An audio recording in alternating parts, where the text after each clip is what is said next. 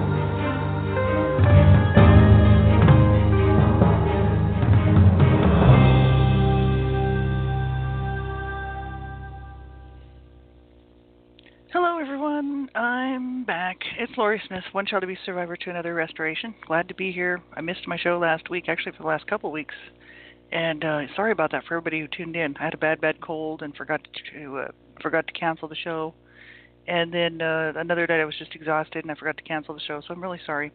And I usually try to cancel the shows ahead of time, that way people don't show up and then nobody's here. But I do appreciate everybody who's taking the time to listen.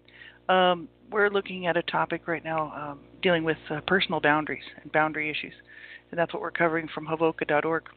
So yeah, I'm just a survivor. You know, I'm not a counselor or therapist or anything like that. I've just been doing Blog Talk Radio since 2009.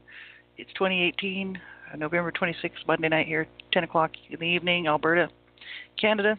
And, you know, I'm just doing these shows as one survivor to another, really, just to try to share resources and sort of, you know, be a sort of a source of encouragement for other survivors out here who may not have anybody to talk to and just don't know how you're going to cope, and, you know, that they're, you know, just there is help out there. You have to look for it. You know, you have to reach out and get help. I know I started to reach out in basically 2009. I started my healing journey in 2007, but I didn't do a whole lot of work in it until 2009. That's when I started to really reach out to people, you know, to look for resources, right? And there are resources out there, and but you do have to look for them, right? I'm the Alberta Ambassador for NASCA, NAASCA. That's National Association of Adult Survivors of Child Abuse, and you can go to the website there and get all kinds of resources and info, and you can talk to people. You know, there's other ambassadors in all over the place, all over the United States, all over Canada, other parts of the world. And, you know, these people can hopefully help you get some resources if you need them, right? If you're a survivor and you're looking for some information, just go to NASCA, NAASCA.org, and take a look there and see if something there might help you, might be of use to you. And if not, get a hold of me or get a hold of one of the ambassadors there at NASCA, and we'll try to find it for you. So if you're a survivor and you're listening tonight, make sure you're in a safe place. You know, you want to be safe enough to be listening. I usually say this on all my shows because you want to do a safety check. You don't want to hurt yourself or hurt somebody else being triggered by information that might cause you to go backward in your healing journey or something, and that you don't want. And so make sure you're in that safe place, right? If not, just turn the show off. And anybody else listening, you have to listen at your own discretion. You know, I'm talking about child abuse and adult survivor issues, and these are very serious issues. So it's not a very comfortable topic for most people. And, you know, you just need to make sure that you're okay with it. Otherwise, I mean, you know, just turn the show off. You won't be hurting my feelings at all. I do have the chat room open there if anybody wants to sit in there with a link to Hovoka. We're looking at personal boundaries. This is one of the last sort of topics, I guess, from Hovoka that we're going to cover. We've pretty well checked everything out there. It's a great website. That's HAVOCA, Help for Adult Victims of Child Abuse.org, HAVOCA.org. And you can go to their survivor info and hit the tabs and scroll through there and see what they have. They have all kinds of info there for people, so take a look. It's really good info. So we'll just pick up where we left off. I'm not going to go back and repeat too much of what we were talking about the last show a few weeks ago. This is just the beginning part of their looking at personal boundaries. So they said boundaries define limits, mark off dividing lines. The purpose of a boundary is to make clear separations between what we're going to allow in our life and what we're not. Right? They basically help people to protect themselves, in healthy ways, learning how to have what healthy boundaries are, how to set them, how to defend them. So we talked about that last time, took a look at that. So we'll just pick up right where we left off. So they said here, this is from Hovoka.org, and I'm just reading right from their website.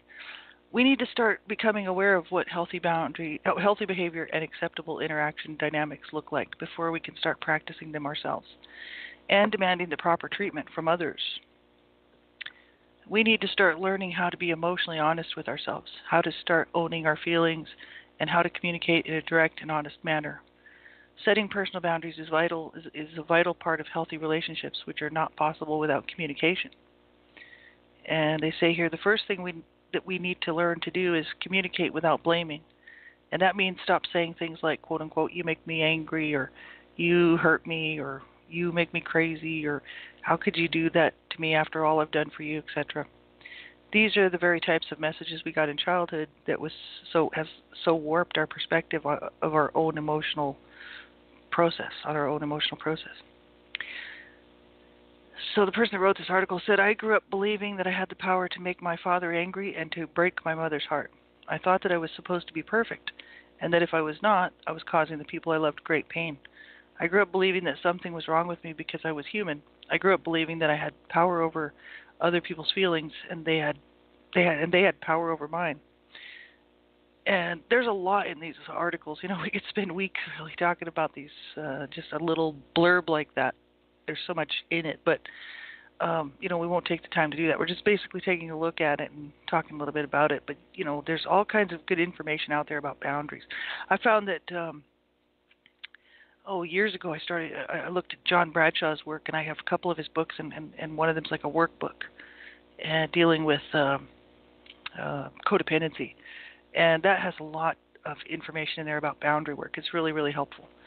John Bradshaw, as well as Robert Burney. He has great info. You can go to his website, Joy to You and Me, or just type in Robert Burney, Burney, and he has a great book, The Dance of Wounded Souls. That's also about codependency, but also talking a lot about boundaries.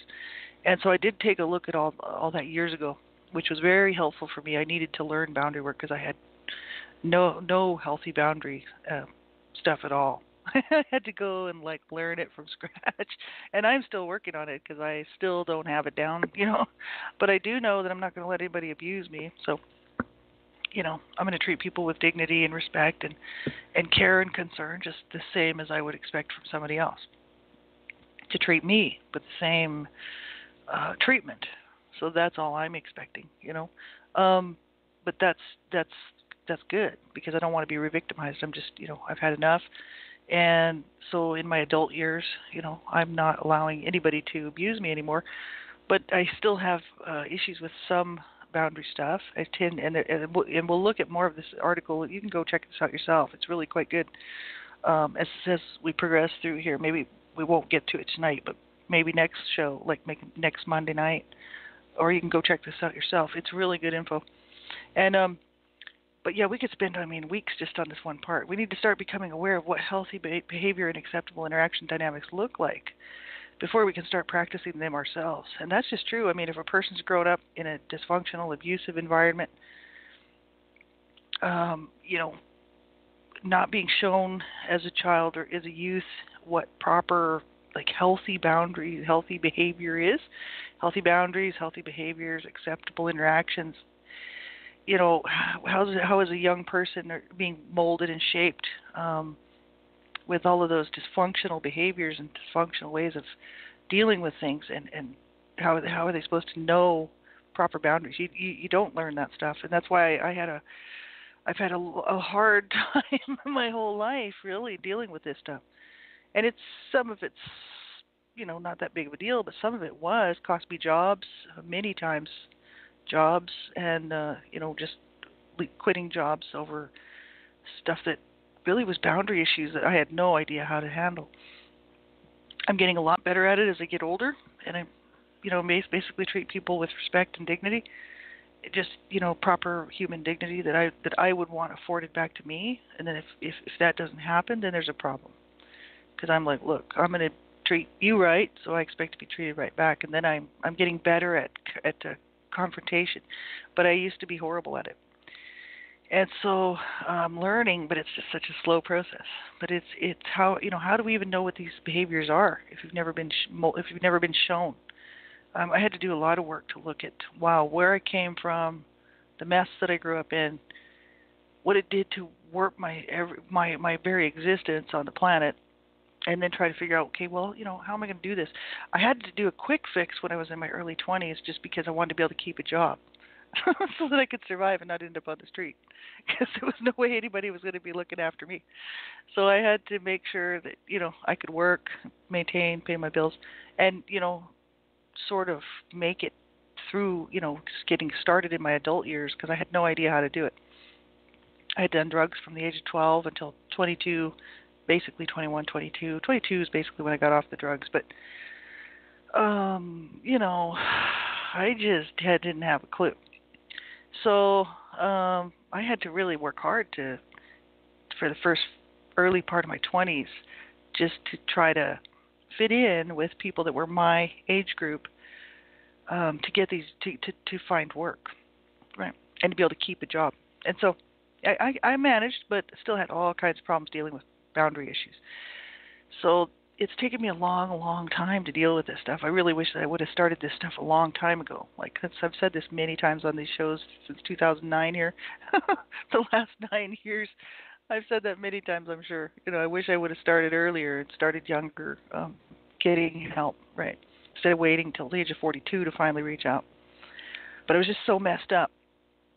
That's the problem with abuse, It's a harsh situation. And most people, I've done some reading and just looking around on the internet, so many people don't actually reach out until they're about in their 30s. That's when they sort of have like a breakdown and have to reach out for some help. 30s, 40s, it can happen, right? It happened to me at the age of 41, 42. So it's a harsh situation, right? Then you have to try to, spend the next so many years working through this stuff. It's very, very difficult. So they said, I guess what we could look at here is, first thing we need to learn to do is communicate without blaming. That means stop saying things like, you make me so angry, or quote unquote, you hurt me, or you make me crazy, or any number of things like that. They're the types of messages that we got in childhood that warped us. So we need to change that. And also, this person who wrote this article says they grew up believing they had the power to actually make their father angry or to break their mother's heart. And just by their actions or whatever, I suppose. I thought that I was supposed to be perfect, and that if I was not, I was causing the people I loved great pain. I grew up believing that something was wrong with me because I was human.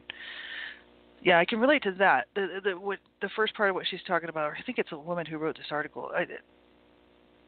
I don't know, they didn't put a name on it. But anyway, what they're saying there is, that they had the power to make their father angry or to break their mother's heart.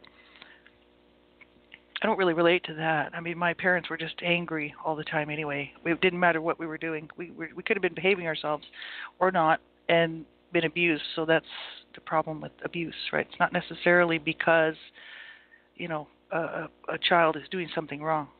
It's just it's a way to control, and it's a way to manipulate. And so, to overpower and to make sure you get your needs met. So that's what my parents were both all about, is meeting their own needs, and they didn't care about the needs of their children, and they were highly abusive people. But I do relate to what this person says here as far as I grew up believing that something was wrong with me because I was human. Because that's something that I think most survivors of abuse have had to deal with, is the fact that growing up abused so many times, children actually, probably I would say the majority of the time, even, no matter how long the abuse went on, it doesn't matter if it's 6 months, a year, 2 years, or their whole life, which is my case. we're not probably allowed to show any kind of true human responses to the abuse, right? So therefore, there's just some, it warps and twists you. Something was wrong with me because I was human. I think abused children, growing up abused, automatically take that on anyway, that there's something wrong with them. Because why would these people be, whoever it is, whether it's a parent or a caregiver of some type, why would they be doing that? Why would they be hurting them if there wasn't something wrong with them? And also not allowed to feel emotions or to feel anything. I know we were not allowed to show any emotion towards what was going on in the house because it was such a nightmare. Like, my parents were fighting all the time. There was a lot of domestic violence, and that would cause a problem with, of course, the children would freak out. So I came from a big family, so I'm the last of 7 children, but there was only 5 left in the home because 2 had moved out when they were in their teens. They basically took off and went to the streets. So, that left 5 of us in the home, but there was still a lot of kids around, and we all would be freaking out because my dad would be threatening to kill my mom, or my mom would be, screaming and ranting and throwing dishes at my dad. Just any number of things. Or my dad would be threatening to kill the family, which he was quite often doing, or threatening to kill somebody, And my mom was also doing that. That was threatening to kill me mainly. So yeah, I grew up believing there was something wrong with me. Absolutely, because I was human. I wasn't allowed to feel pain. I wasn't allowed to feel sorrow. If I cried, like I talked about that on quite a few of my shows. If we cried, we were just beaten again. Like, our parents would just beat us until we stopped crying. They'd be like, "Stop crying right now, or I'm gonna keep beating you." And we would have to stop crying and pull it together, and then they'd stop. So you just learn right away. You don't cry. The beatings are a lot shorter, version, less damage if you stop crying, right? So you just take it, and what then causes a lot of hatred in the heart, because I couldn't release any emotion about it, so I just it just stayed in there and became pent up rage. Right? So yeah, looking back on it, I mean, I did feel that there was definitely something wrong with me because, I wasn't really treated as a human being, and that's the problem with abuse. So this person says, I grew up believing that I had power over other people's feelings and they had power over mine. Now, that's not my situation because I didn't have any power over my parents' feelings whatsoever. But my parents definitely had power over mine, and siblings as well. And they still do today. My siblings and I don't even talk. I cut them off because we still have no ability or capability to communicate in any kind of healthy way because of the abuse. We get along for a few weeks, but that's about it. It's very much a superficial level because we can't ever talk about anything from our past, anything at all, because it causes way too many problems, brings up way too much hurt, too much pain, and nobody wants to deal with it. So I'm the only one that's on my healing journey that is going public. The rest of my siblings, there's only 2 alive right now that are left, but they're very, very silent. Probably mortified that I've actually done this and gone public with our story, but I'm sure they are. I don't talk to them anymore. But the thing is I don't care. This was wrong. What happened here, and abuse is wrong, and I don't mind speaking out about it. It makes me happy to do it because not that many people can do this. And so I don't mind doing it. But some of the stuff, like, I relate to, some of it I don't. But it is quite interesting. And just the fact that, these boundary issues, for instance, what I've found in John Bradshaw's work mainly, and also Robert Burney's work, was the topic and the issue of what do you call that, copying or mimicking, mirroring, I suppose you want to say, mirroring my abuser's emotions. And that was so that I could prevent from being abused. I was always trying, nobody probably knew that I was doing this, but I was always trying to avoid a beating, right? Because my mother was always just shy of giving me a beating. She loved it. Any chance she got, she would be so happy. She could, like, throw me around the room and beat on me and throw me into walls and shove me into furniture and bash me and, beat on me. She was just really highly wanting to, like, hurt me. I think she just got her jollies or something. I'm not sure what it was all about, but all I know is a real drag. And so I used to try to stick up for her. I basically took her side on everything, as much, even though she was my main abuser, my dad was abusing her. So I always took her side because I did feel that she was the one that was the victim in that. And I did take her side because I felt that she was right in that. It wasn't just to avoid abuse.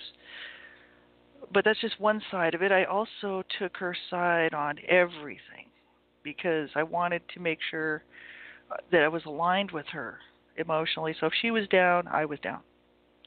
If she was sad, I was sad. I made a point to make her realize that because she was sad, I was sad. Or if she was hurting, I wanted for her to connect with her on that level so that she would see that I was agreeing with her, and that would then hopefully buy me some brownie points so that for a future date when she was going to abuse me, right? It didn't always work. It actually I don't think it ever worked. I used to think it worked, but I'd find out a few weeks later that it didn't. So it's kind of bizarre, that behavior. Well, what that did to me by doing that is caused me then as an adult to mirror other people's emotions around me. So I catch myself doing it all the time. And it's not that I'm not empathetic, and in my adult years, and somebody comes to me and they're telling me something that's gone on with their life, and they're very down and upset and sad. Of course, that's gonna, I'm gonna feel something about that. I'm gonna care, But I find that it's really just it's almost like a reaction. It's just a natural reaction. I'm getting better as I get older to not mirror so much of that stuff. But I do tend to naturally, automatically do it. It's a little bit weird. I catch myself doing it, and I'm trying to actually break that because it's a habit formed from so long ago that I don't have to do that. I'm my own person, and I have my own feelings, my own set of feelings, and I don't need to mirror other people's feelings. This person who wrote this article goes on to talk a little bit more about this in the next part of the article, so we'll pick that up on the next show. But I just think it's interesting. This stuff is so hard to see even in ourselves, and I had talked about it on the last show that I didn't even realize that I had so many boundary issues and problems like that until a life coach spotted it and actually brought it out to the forefront, and actually told me about it. Otherwise, I wouldn't have known what I was doing was even an issue with codependency or boundary issues or anything like that. So that's when I started actually getting busy looking into these things and actually started to get help because I thought, man, I am really screwed up. Not in a bad way. I mean, as an adult, I'm doing really well. I really am. And, I mean, I have my better days and better moments. But, I can hold a job. I can make things happen. I'm a high-functioning survivor of abuse. But the thing is, I mean, I still have work to do, and it's, I don't recognize a lot of this stuff in myself, and I need, that's why I do a lot of studying and I do a lot of looking into this stuff so I can correct it, because it's not necessary. This stuff is what I used to cope, and what we as children who were being abused used to cope a long time ago, and also used to try to help ourselves and to survive, basically survival skills. That's what they are. So they work at that time to try to help us to survive what we're trying to survive, which is the abuse, which is a miracle anybody survives it, right? And so as an adult, they don't work anymore. It's very dysfunctional. So then we have to lose that stuff, and it's hard because this stuff, it was ingrained in childhood. So we don't. I think that's the issue. We don't recognize it because it's something that's been in there for so long. How would you even recognize that there's something wrong with that behavior? And so it's interesting. It really is. So hopefully you're getting something out of this. I know I do. So we'll pick up the next part of this article next week. I should be here next week. I'm feeling a lot better and got over my cold, and things are going pretty good. So we'll pick up next week for sure. And here's some. As far as positive reinforcement, what am I doing right in my daily walk? Well, I'm starting a to start doing for real some exercise program because I got to get in better shape. This winter's going to be a long winter here in Canada, and I can't sit around just lazing around. I seriously need to get in better shape physically. So that's all part of this too, right? I don't care about my body because I was abused in every way, physically, sexually. So to me, my body's ruined, and that's how I see it. I don't see it as this great thing that I've been given, this gift, that I should take care of. I just see it as this thing that's just wasted and was, so not taken care of, and it's something that I guess it probably has leftover shame probably from the CSA child sexual abuse. That probably has a lot to do with it that I haven't dealt with. And also just the physical abuse from my mother mainly. Some from my dad, but I think the stuff from my mother was a lot more damaging. And so I have a hard time with myself, my body, right? And so I'm going to try to do better to take care of my body so that I can stick around for a few more years and actually do something with myself and, live out the number of my days instead of just, giving up early, right? I'm going to really work on it. This is something I'm working on starting actually. I just started sort of looking into it the last couple of weeks. So that's one positive. And I'm trying to eat better and, trying to take care of myself better. And that's a big, big deal for survivors of abuse. It's very difficult for anybody, but especially for people that are coming from behind the eight ball. Here's some self-nurturing ideas from Hovoka. These are from Hovoka too. We're almost done looking at their stuff on their website, but I found it very helpful. As far as self-nurturing ideas, physiological needs, for one, eat breakfast or, eat healthy, right? Take a nap, break a bad habit, if just for today. That's what I'm working on, breaking some bad habits. And it's a slow process, but I'm going to get there. Get at least 7 hours of sleep. That'll never happen for me. I don't sleep well at all. I mean, most abuse survivors I don't think do. And it's difficult.